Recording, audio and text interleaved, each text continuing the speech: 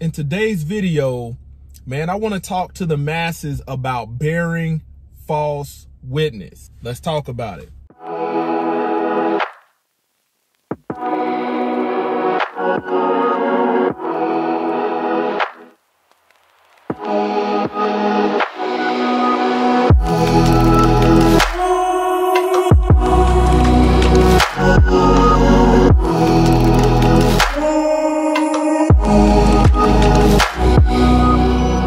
All praise to the Most High Yah Shalom. Thank you for tuning in to another righteous, spirit-filled episode. Today I'm back at it in them trenches, handling that kingdom business.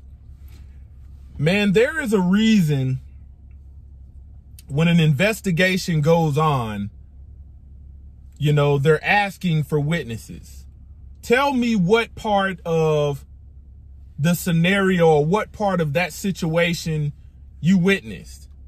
Man, you know, man, that's my homeboy, man. That's my day one, man. We've been rocking together for a long time. And my homeboy told me it happened. So you didn't actually witness anything? Oh, your testimony's useless. We can't use that. You know, Cheryl is my girl. We tight. We went to high school together. And she told me for X amount of years, man, her husband had been beating on her. And I know he has. But you never actually witnessed any of that? No, I never witnessed anything, but I hope his trifling butt go to hell. That's an example of bearing false witness. Man, bearing false witness can get so strategic to where you could be a part of a particular part of the scenario, but not a part of the whole part, and still not have any skin in the game.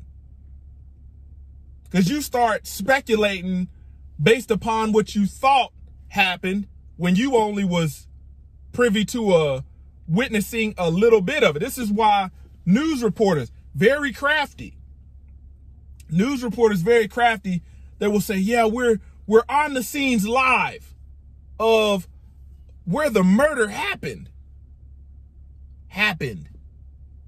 They weren't there when it was going down.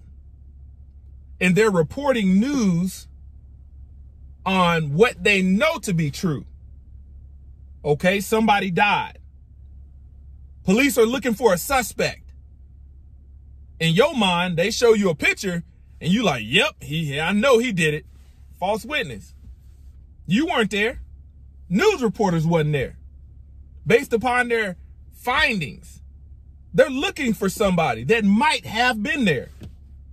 That person might not have done it, but might can add some clarity to the situation because they were an eyewitness to the events that happened.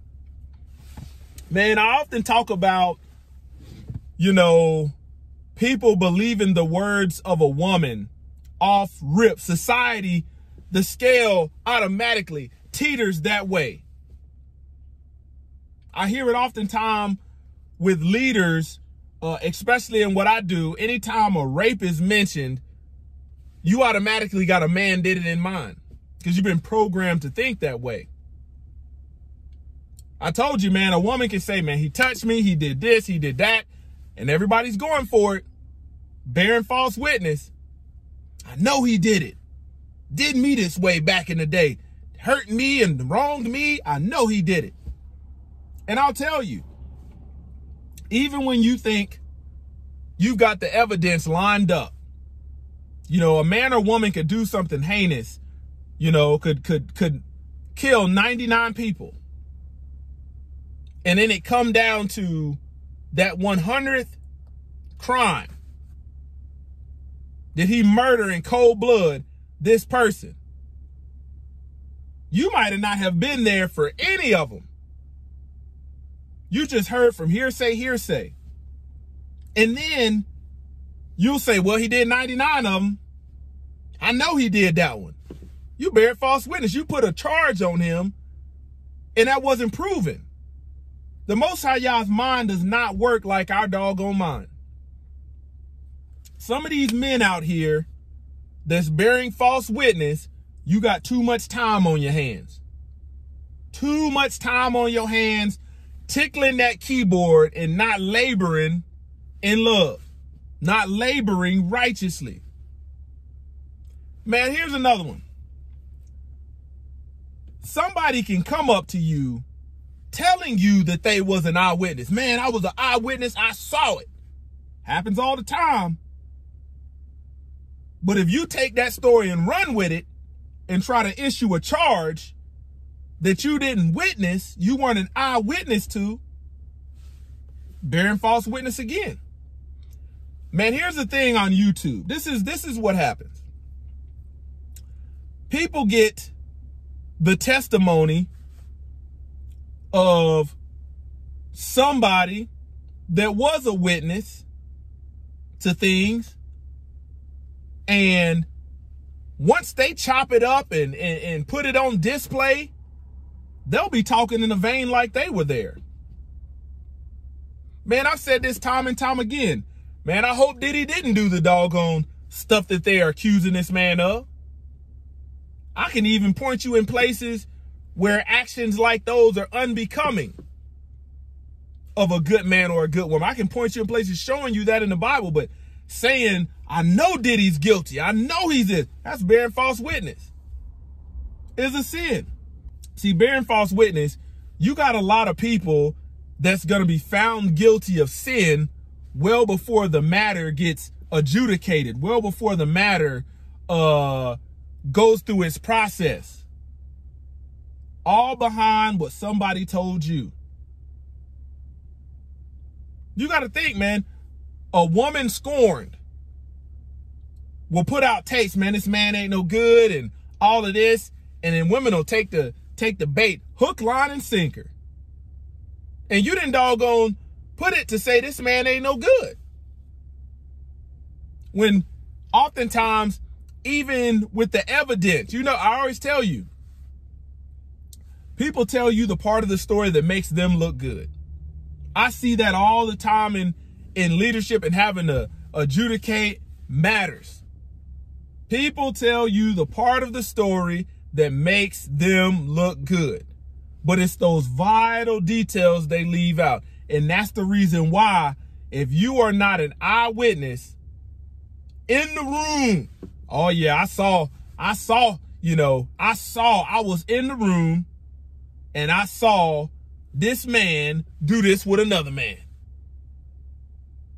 And this was the moment I left up out of there. You got to think, man, some of these people will give eyewitness accounts, not being eyewitnesses, and they'll have so much detail. She'll be like, damn, what if something was righteous in you, what would you be doing just hanging around to have all these details? Everywhere in the word, avoid such people. Get away from these people. Come out from these people. Come out from among her. But you wanted to stick around just for a juicy story. You want to stick around. I tell you, man, it's the quickest way to stop gossip and false witnesses. Hey, is what you're telling me true?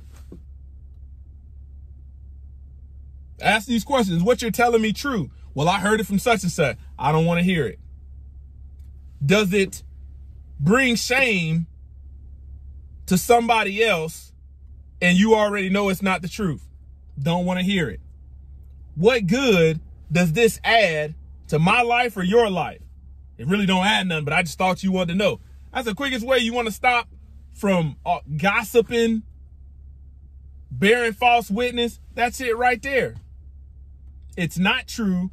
Bring shame to somebody else if you're issuing it in the manner that they're already guilty. You see what I'm saying? It's all in words. Words have weight. That's what a word says. You will give an account for every careless word you speak. There's a difference between saying, hypothetically, if he did do it, man, this is why that is wicked, versus saying, I know he did it. No good. Dirty joker. A lot of people don't have context because they're 1,000 miles away. They'll take statements from an eyewitness and then try to make eyewitness statements. Doesn't work like that. Legally and lawfully, according to the Most High Yah, doesn't work like that. I'm telling you, there's people right now in Israel that rather than choosing sides like they're doing, they need to charge it up and say, hey, I wasn't a doggone part of it. It ain't got nothing to do with me. It's a difference between, you know, me sitting at the table with my wife having a conversation, me knowing the full context, and what my kids in the bedroom hear. They're only ear witnesses to certain part of it, but they didn't see the actions, the mannerism, all of that going on. Still not eyewitnesses. They're witnesses to overhearing something, and then their mind warping what they thought they heard. You can break this down in so many different ways, and it's very, very critical. Somebody comes to you and say, you know, hey man, your husband is doing this, your wife is doing that. Oftentimes we don't test the spirit in that person to see was they an eyewitness. Oftentimes not. Women take the bait, hook, line, and sinker. I know he was no good. You had it in your heart. I know he was no good. And this woman could be, how many times we seen it where a woman tell you something like that only to bait you and to steal your man? Because you believe the false witness. False witness sows lies and discord. Close to the Y'all Ministries, kicking that thing gun barrel straight.